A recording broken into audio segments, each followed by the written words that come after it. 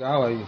See, I can see your body now. Eh? Okay. Very sorry, very sorry, very sorry. What happened? What happened, please, quickly? It was at Akistan Oba's Palace. So that's my own polling unit. So we went there to vote.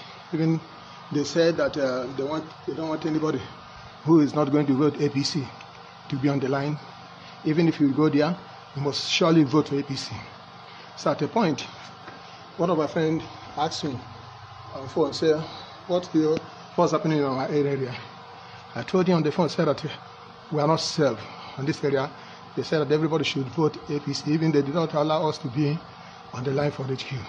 So in the process, one Yoruba guy descended on me, asking me, why am I chatting? All this. I said, which one am I chatting? Even they collected my phone. Hey. Started beating me. So at the point, when they gave me bruises, I had to, one of a friend, an Igbo guy called me to go.